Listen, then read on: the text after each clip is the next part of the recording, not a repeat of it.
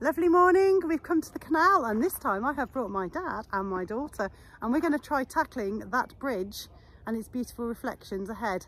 And we're going to try different materials. I know my daughter's absolutely keen on using felt pens and my father's going to be using, Dad, what are you using? Oil pastels. Oil pastels.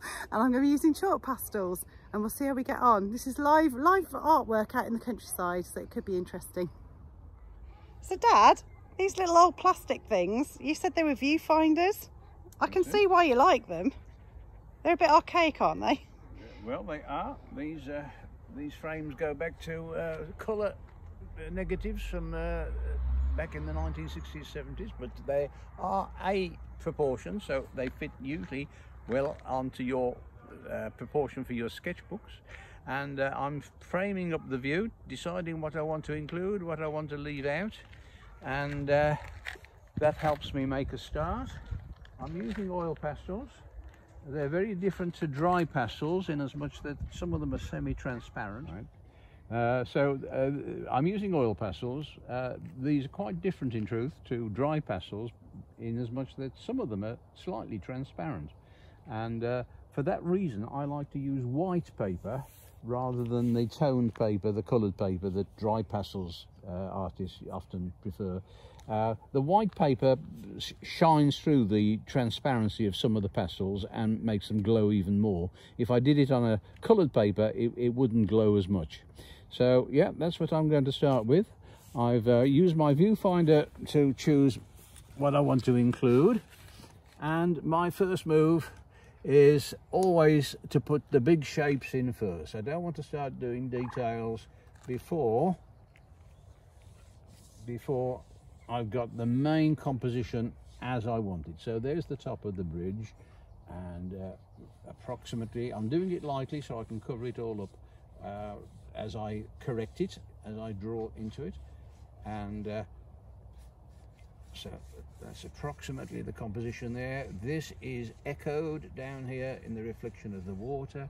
We've got the towpath coming through the bridge there, and we've got the bank over there and the reeds and the bushes. Now I do have a problem with this view, which is this area here is not very interesting, so I'm going to cheat. I'm going to move the pub over a bit further perhaps, and so there we are. There's the pub and its chimney coming up there, and I'm going to make a little more of the tree behind the pub, and that makes a much more interesting skyline than what I'm in truth seeing. So this is artistic license, as we call it.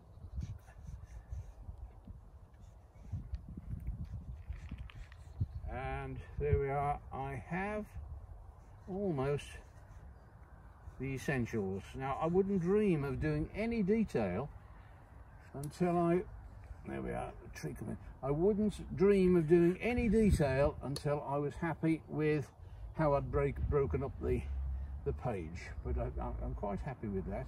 The pub, as a result of my moving it, is going to appear slightly through the arch there, and I will move some of the things seen through the arch just over a bit.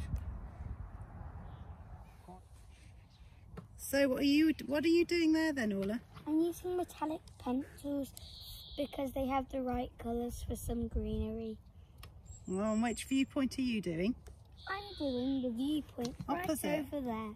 Oh, the reeds and the reflections. Yep. Have you put some reflections on there yet? You have, haven't you? Yep.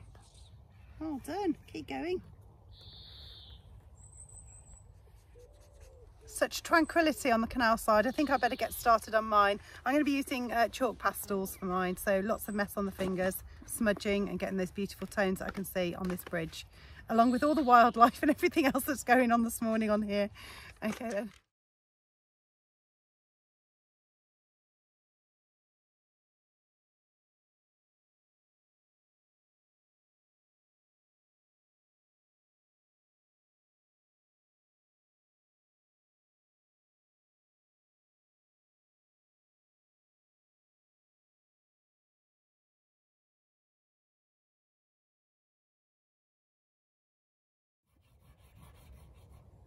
So I've quickly put all the pastel tones down, very abstract, really exaggerated colours for the view that I've got ahead. Similarly with Dad, he's also done pretty much the same. He's got his oil pastels down, marking out the colours. Nice sort of movement and texture on there, Dad. Well, yeah, yes, it's a sort of impressionist scribble, I think is how I describe it. So we'll carry on working on these for a short while, and then we can put the detail, start to put some of the detail in. This little adventure out in the countryside along the canal in Bromsgrove, right by the Queen's Head. I should ask for some free coffee in a minute.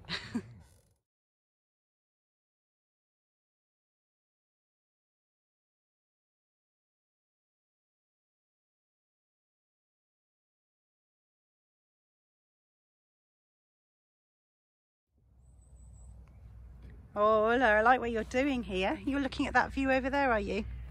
Yes, right over there.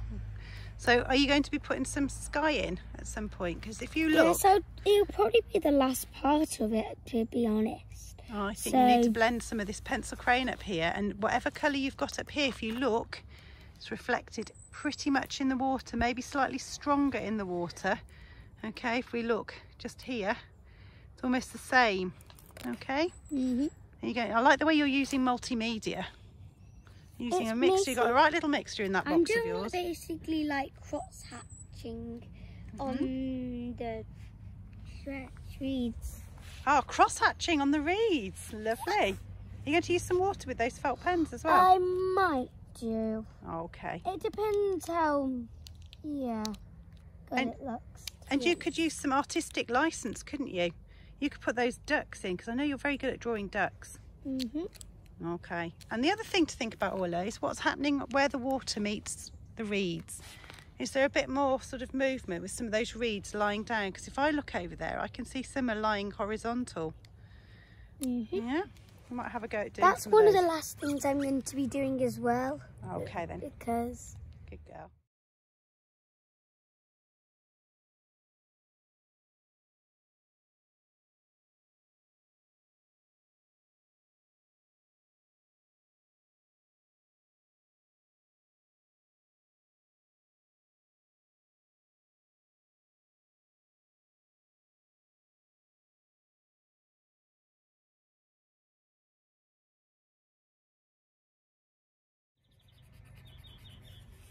Right, so I'm starting to work the detail in, little bricks around here. There was some ripples on the canal, so I was using the darker tone, which in my case is a brown because this water's quite murky, and I was just literally flicking the corner of the pastel where I could see the ripples and where the colour was echoing.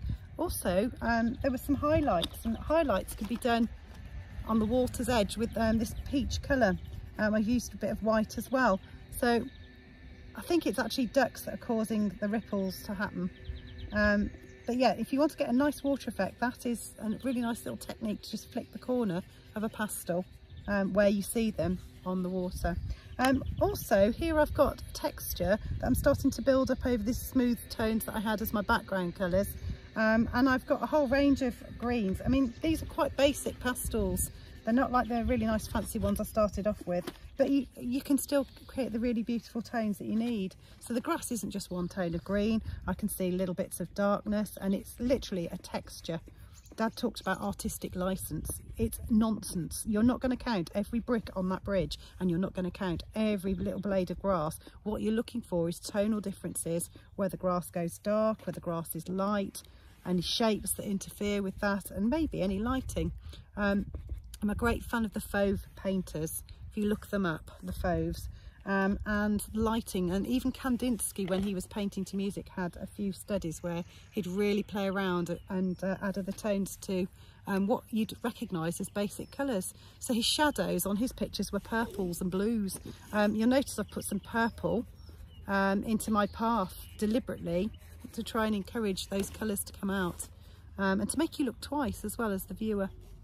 So I'm going to carry on working. It's going to take a while, and we only set ourselves a target of an hour, but we're going to carry on working on these, and hopefully you'll be able to see them as we get towards the end in whatever state they are. So Dad, what have you been doing? You've got a brush there. What are you doing with that brush and your pastels? Right, well, with the oil pastels, you can use turpentine over them if you want. And that gives you greater density, takes away some of the sparkle, but in the shadows you might think you don't want too much sparkle, you want the sparkle in the sunlight. So by getting my brush and washing over, I can get rid of any bits of white coming through which I think are breaking up the density of the shadows, and I can turn the oil pastel into a sort of paint, rather like you could with watercolour crayons, and use water instead of, in my case, turps. But yeah, where I want density, that's not a bad way, and it doesn't mean that I can't go back, as I will prove. I can't go back. I can go back into that using my oil pastels, and yeah, carrying on working. At the moment it's wet, so I'm getting a different sort of mark to what I will get if I waited for it to dry.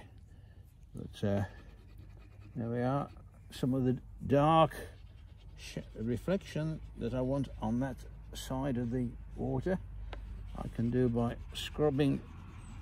I'm using blue.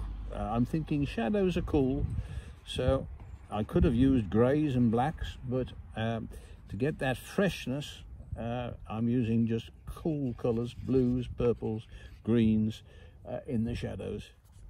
How are you doing, Orla? I'm doing very well actually, but what I'm doing at the moment is getting the white and chalk pastel. I'm actually making clouds in the sky by using this. Can you see any clouds in the sky, or is it Yes, artistic they're like license? very, Oh yes, there are. Yeah. I can see them.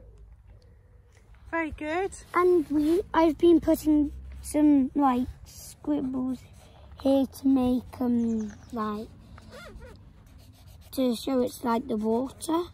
What other colours could you use to show that? I as well? could use like a brown maybe. I think you're right, you know. I think you could use brown. I'll leave you to carry on doing that then, darling. Well done.